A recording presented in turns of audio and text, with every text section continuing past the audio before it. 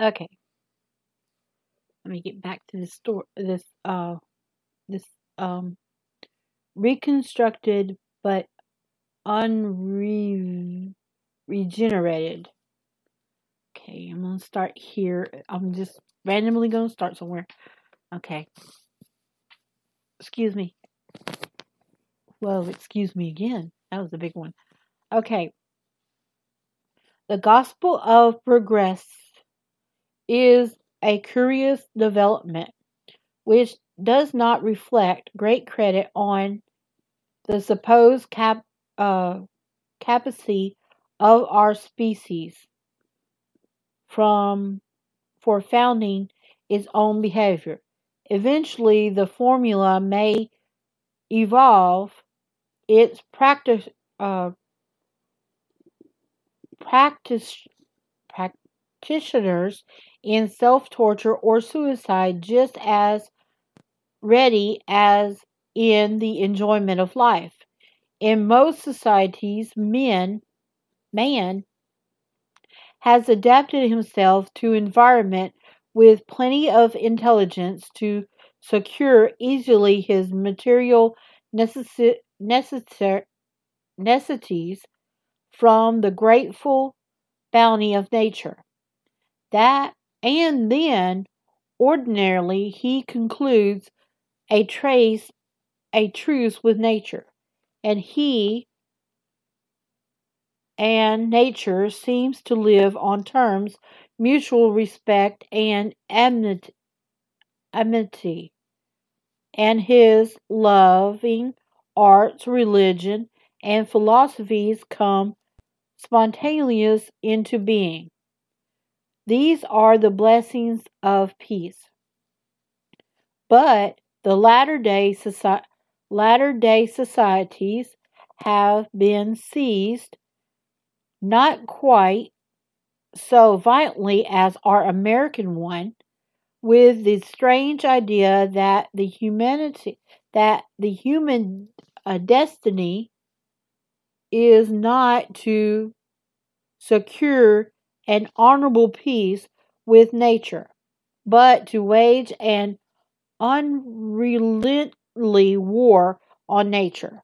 Men therefore determine to conquer nature to a degree which is quite beyond reason, so far as specific human advancement is concerned, and which enslaves them to toil and turnover. Man is boastfully declared to be a natural scientist essentially, whose strength is capable of crushing and making over all his own desires with brute materiality, which is nature. But in his infinite contention with his maternal materially, uh, he is really cap- capitulating to it.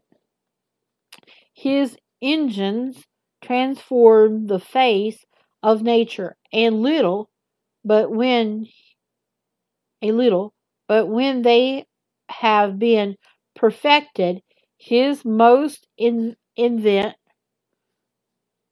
he must invent new engines that will perform even more hero, heroically.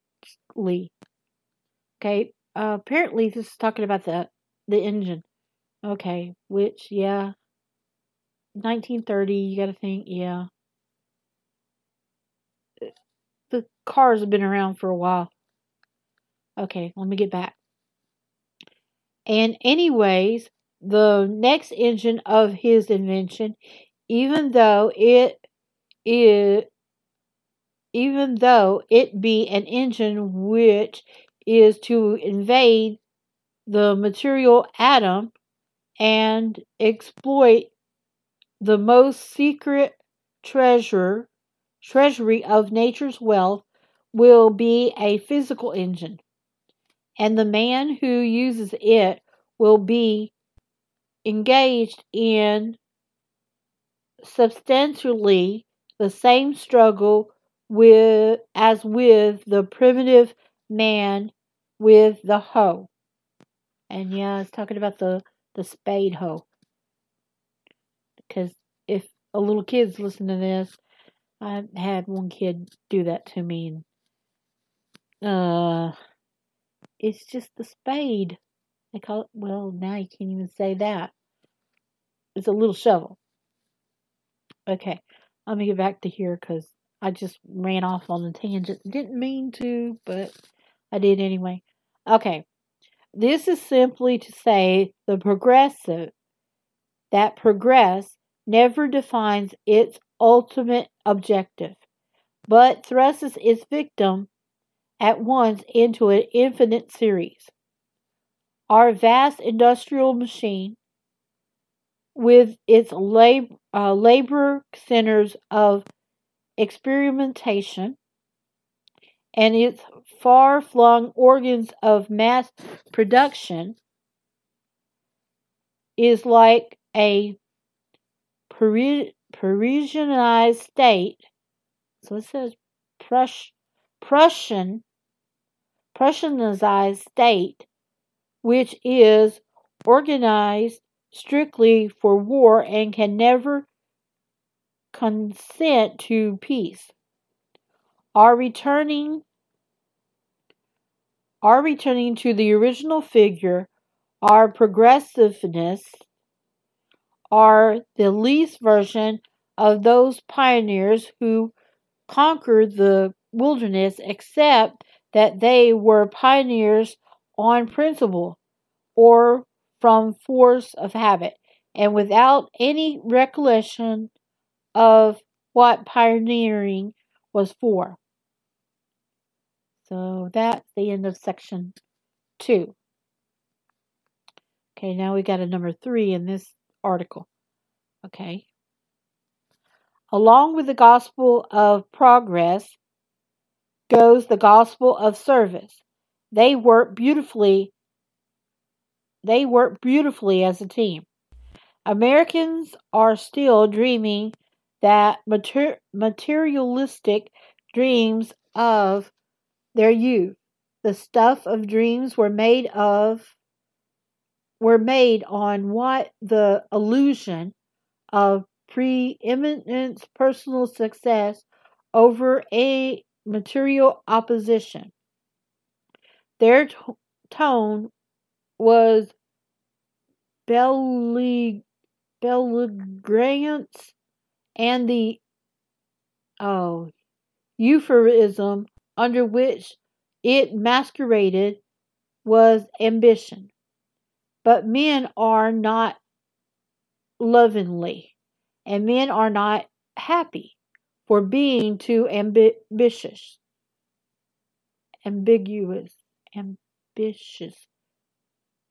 Yeah. Let us distinguish two forms under which ambition drives men on their materialistic projects, a masculine and a feminine. It's got the two things. You might get in a little trouble, or I might get in a little trouble. Gotta get comfortable here in a sec. Okay, got wrong position. Okay. Ambiguous men fight, first of all, against nature. They propose to put nature under their heel. This is the dream of scientists burrowing through their cells, and then of the industrial men who bog for their secret knowledge and to go out to trouble the earth.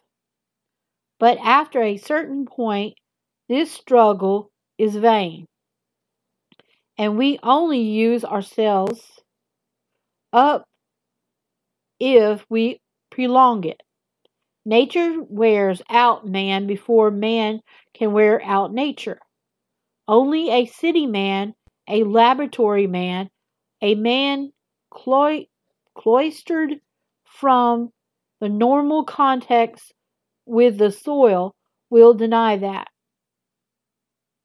It seems wiser to be moderate in our expectations of nature and respectful, and out of so simple a thing as respect for the physical earth and it deems it teeming teeming life comes a primary joy, which is an inexhaustible source of arts and religion and philosophies.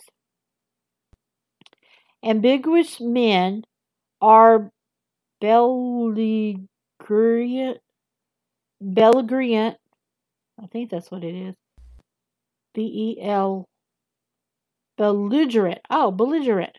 Okay, I had to spell it out in my brain. Okay, ambiguous men are belligerent also in the way they look narrowly and enviously upon one another. And I do not refer to such obvious disasters as war and the rumors of wars.